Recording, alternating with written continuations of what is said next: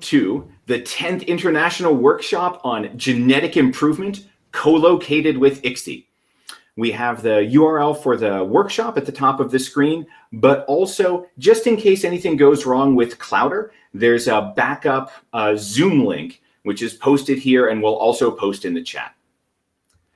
I saw a number of familiar faces, but also some new ones, at least to me. And so it's worth mentioning that we construe genetic improvement very broadly. It includes search-based efforts to improve and optimize and even repair software. And for us, applications of GI are broad. They include improving the efficiency of programs or decreasing their memory or energy consumption, transplanting new functionality, specializing software to a particular domain, translating between programming languages, generating multiple versions of software or perhaps diversity, repairing bugs, and a few other topics. And there are a number of summaries or surveys of genetic improvement and how it's been a bit on the rise in the last 5 to 10 years. And I have one example shown on the right, but there are many more. Who are we? Your co-chairs for this issue of the Genetic Improvement Workshop are Justina, Bobby, you, Emeric, me, Wes Weimer, and also special thanks, as always, to Bill Langdon. The plan for today, we have an exciting keynote coming up in just a few minutes. Dr. Stephanie Forrest will be presenting Engineering and Evolving Software.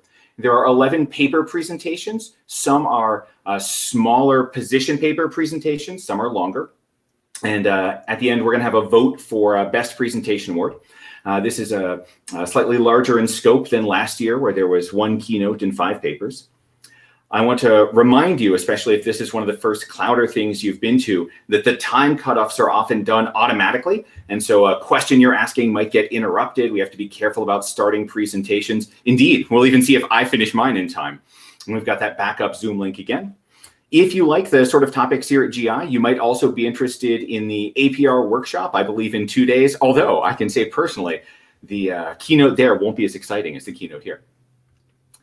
This schedule is listed in Clowder on the workshop webpage, and I'm not going to go through it in detail, but I do want to point out both the 20-minute breaks and also the time for presentations followed by time for discussion. So a longer paper, 15 minutes plus 10, a position paper, 2 plus 8, because GI has traditionally had a focus on constructive suggestions and commentary and collaborative research. And that's something we're really hoping will continue this year, that this is a workshop and it's really a place for people to talk and come together and share what we're interested in.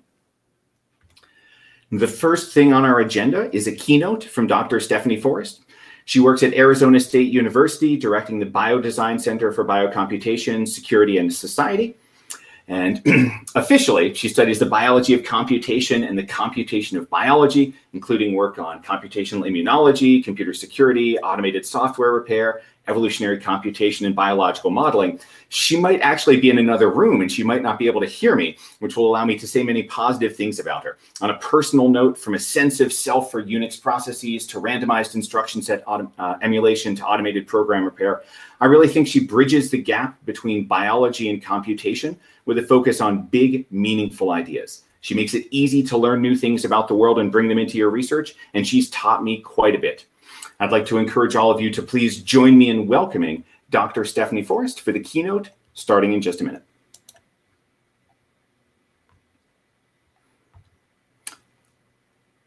Are there any questions in the intervening under a minute, especially for logistics, before the keynote begins?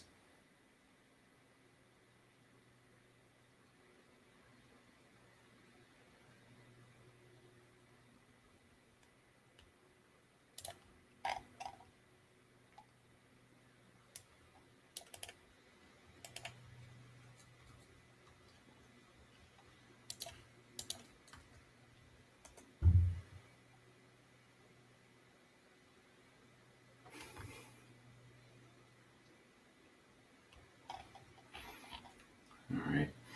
Looks like the keynote will be starting in about 15 seconds. Welcome, everyone. And then I am hoping that eventually, as we get a little more used to Clowder, we'll have more chances to comment, not just via the chat, but verbally from everyone who is interested to do so. Thank you, Steph.